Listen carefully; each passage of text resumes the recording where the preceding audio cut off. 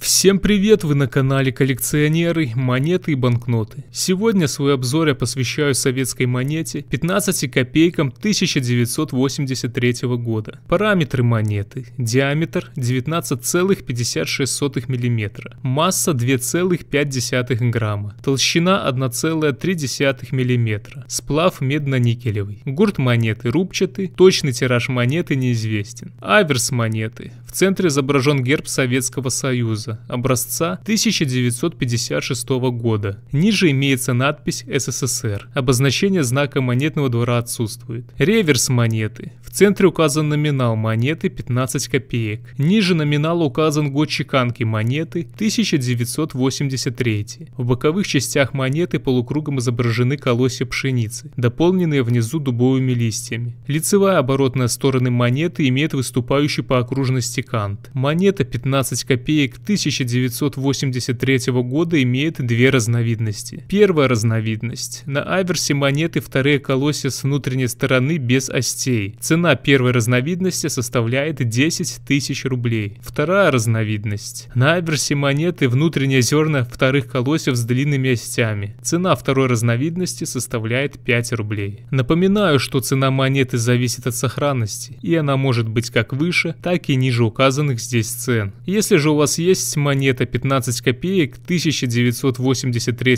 года, то не забудьте написать об этом в комментарии и какая именно у вас разновидность. Если вам понравилось данное видео, то не поленитесь поддержать его лайком и подпиской на канал. До скорых встреч!